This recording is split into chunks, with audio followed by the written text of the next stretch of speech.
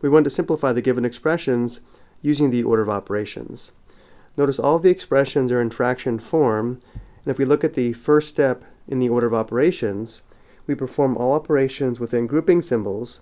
Grouping symbols include parentheses, brackets, braces, and fraction bars, which means when simplifying an expression in fraction form, we treat the expression as if there are parentheses around the numerator and denominator, which means we simplify the numerator and denominator separately, and then in the last step we simplify the fraction.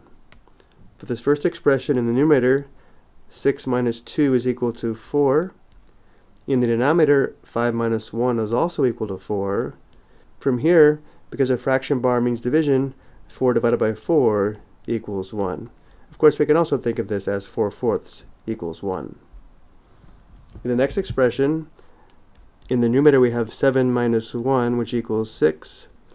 In the denominator we have 6 minus 8, which equals -2. Remember, 6 minus 8 is equivalent to 6 plus -8. Either way, the result is -2. Then again, because the fraction bar means division, 6 divided by -2 equals -3. The expression simplifies to -3. In the next expression, let's rewrite the subtraction as addition. In the numerator, -6 minus -4 is equivalent to -6 plus +4.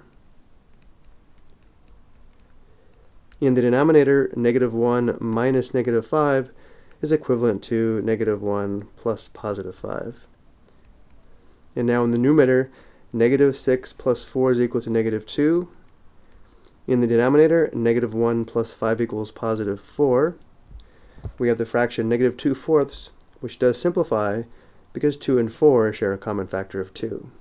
To simplify the fraction, we divide the numerator and denominator by 2, which gives us a simplified fraction of -1/2. In our last example, let's rewrite the denominator as a sum. 1 minus -9 is equivalent to 1 plus +9.